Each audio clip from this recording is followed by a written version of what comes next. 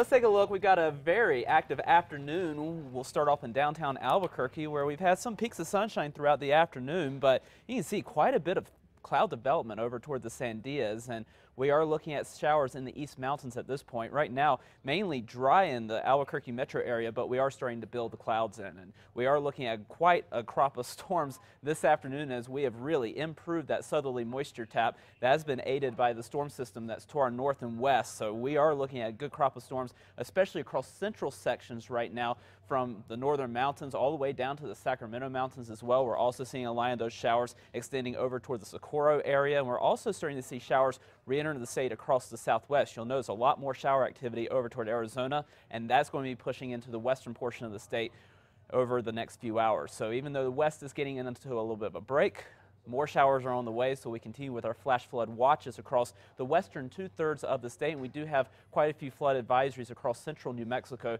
due to the showers that are falling right now. 79 degrees the current temperature in Albuquerque, a southwest wind at 13 miles per hour. Temperatures across the western two-thirds of the state much cooler thanks to all the cloud cover and the rainfall. We're in the 50s over toward Taos, 64 in Los Alamos, 72 in Santa Fe, down to the south into the 50s for Ruidoso, 60s and 70s elsewhere. Out to the east where we've had a little bit more sunshine, once again warmer this afternoon, near 90 degrees in Tucumcari, 80 in Roswell and 88 in Carlsbad. We'll spread the picture out. We've got a very good setup across the state to get the showers going with that southerly flow across the state right now. That's out ahead of our storm system, which is sitting out to our north and west. And this storm system is going to cross through southern Colorado over the next 24 to 48 hours. So we'll continue with a good chance at showers and storms through at least the next couple of days. We'll continue the showers that are out there right now through at least the early overnight hours. And we'll continue with another crop of showers and storms during the day tomorrow as the storm system continues to get closer to the state.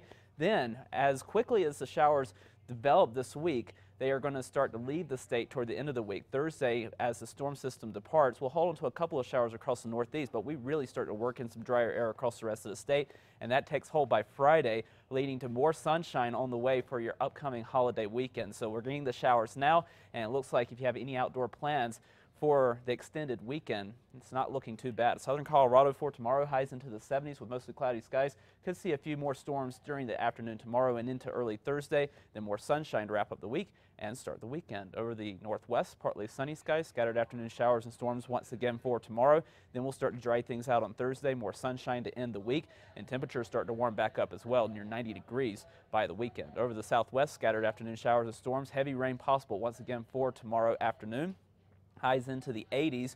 We'll start to dry things out and warm back up toward the weekend, near 90 degrees by Saturday and Sunday. Over the southeast, partly cloudy skies, some storms a possibility once again tomorrow afternoon. We'll start to dry out things toward the end of the week, more sunshine with highs in the mid-90s for the holiday weekend. Over the northeast, partly cloudy skies, more storms for tomorrow afternoon. We'll continue with that storm chance through Thursday as well as that storm system departs. Then we eventually dry out by the weekend with highs returning to the low 80s. Over the northern mountains, we'll continue with scattered showers and storms for tomorrow.